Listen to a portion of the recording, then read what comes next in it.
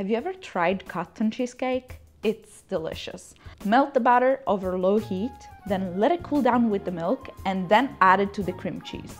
Also, drop in the yolks and part of the sugar. Lastly, drop in the sifted flour cornstarch and vanilla extract. Now whisk the egg whites with the rest of the sugar and gently add them to the other ingredients. Pour the butter in a pan with parchment paper and put it in a bigger pan with water. Bake first at 350 for 25 minutes and then lower the temperature at 320 and cook it for another 30 minutes. Let the cake cool in the oven without the pan with the water and serve it with icing sugar on top. So good.